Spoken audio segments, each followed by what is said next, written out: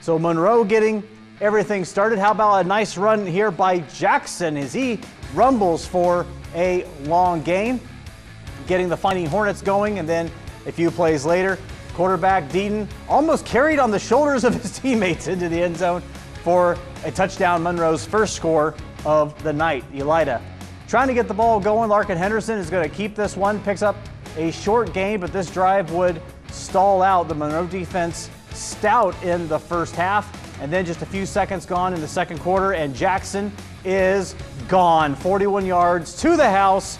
That would make it 14-0 Monroe.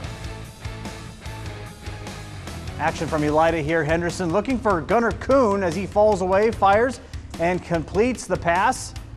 What would set up shortly before the half, Aiden Bartels hitting this 28-yard field goal to crack that goose egg in the score column for Elida, but too much Monroe too often. Monroe comes away with the 27-10 victory over Elida. Again, you can watch this one in its entirety tonight, just about a half hour, right here on WTLW. As we take a look at that section of the Region 12 bracket, Monroe advancing, they will take on Ross next week. Goshen taking care of Hughes. They will go up against number 4 seed New Richmond, who had a bye this week, and that one will be at New Richmond.